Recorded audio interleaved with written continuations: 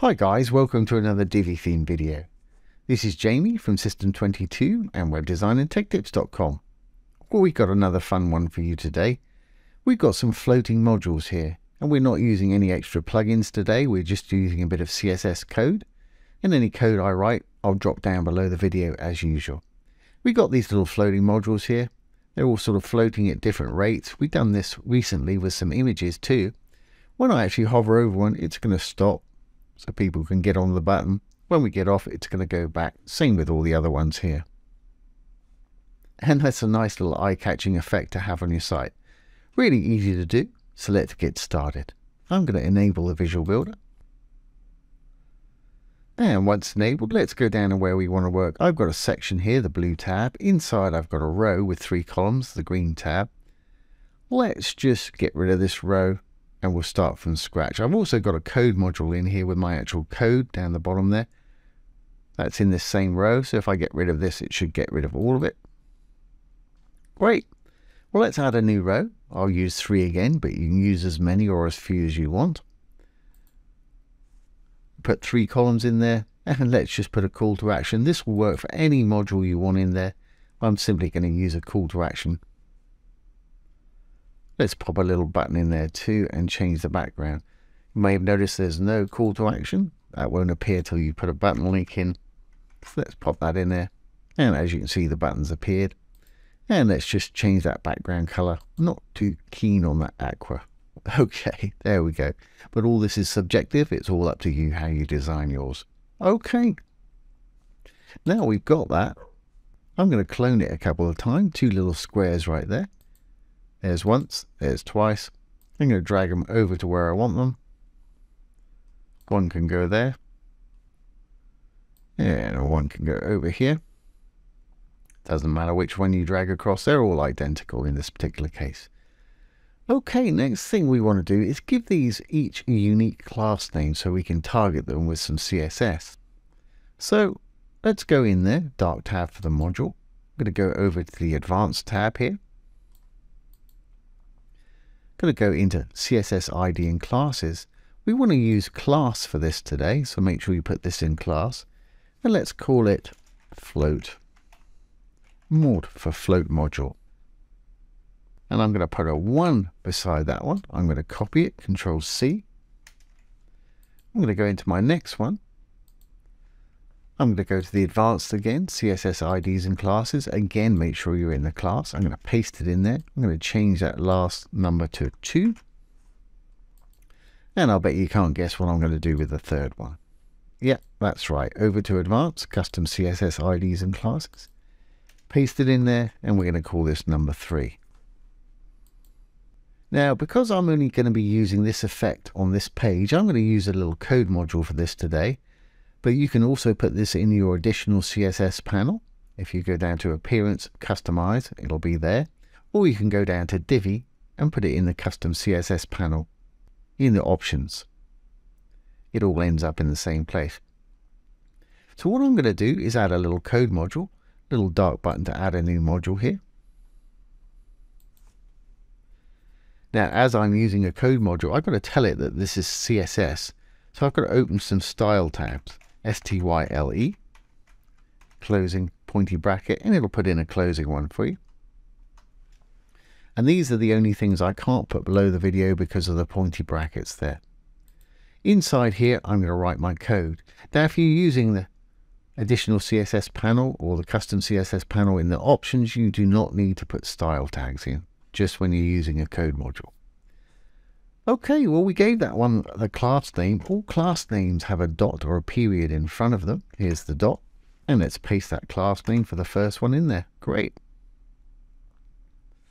Now we open and close some curly brackets and tell it what we want it to do. Well, I want to create an animation so it's going up and down. And we have to give this animation a name. Let's call it FL mod for floating modulation perhaps, or floating module. And I'm going to call this one 1 also. So we've got float mod 1 there and FL mod 1 here, name of the animation that we're going to create this in a minute. I want this animation to last perhaps 5 seconds, 5s. But of course, timing is up to you. I want it to keep on going, so I'm going to say infinite. And I'm going to close it out with a little semicolon there. Great. So we actually have to create this animation now. So if we drop down again, we're using keyframes to create this today, so we'll say at keyframes. And the name, which was FL Mod 1. The name of the animation, FL Mod 1, there we go. Now we can tell it what we actually want it to do. Again, we'll open some curly brackets, and at the beginning of our 5 seconds, which is 0% when the page loads basically, let's open some more curly brackets. What do we want it to do? Well, I want it to grow, so I'm going to use transform scale. Transform, scale. Right at the end of the E with no gap, we'll open some rounded brackets. And inside, the amount that we want it to scale. Well, actually, when it starts, I want it to stay at the same size as it is initially, which is 1 or 100%. Let's copy this a couple times now. Control C to copy. I'm going to drop down. I'm going to paste it twice. At the 50% mark, or halfway along our 5-second cycle here, I'm going to increase it by 10%, which will be 1.1 of the size. And as you can see, it's already started to modulate there. Then when it gets to 100%, I want it to smoothly transition back to regular size again, which is fantastic. Great, well, we got our first one going there, but because we got text and a call to action there, I'd like it to stop when they hover over it so that they can read the text better and click on the button. So to do that, I'm going to go up here, I'm going to copy our class name and the animation right there. Control C to copy, and don't forget all this code will be down below, bar the style tags. I'm going to drop down a couple here. Going to paste that in there. Right after the one of float mod 1 with no gap, I'm going to put a colon and the word hover. We can create a hover state. Now when they hover over it, I don't want it to have any animation. So I'm going to get rid of that. And instead of that, I'm going to just say none. Now when I put my mouse on it, it'll stop. Exactly what I want. Great. Well, to make these happen, you can put the same class for all of these and they'll all do exactly the same. But to get the sort of floating effect, you want different timings. So I'm going to copy all of this now from the dot of our first class name there for the closing curly bracket of our hover state. Control C to copy again. I'm going to drop down. I'm going to paste it once. Now I'm going to change this to float mod 2,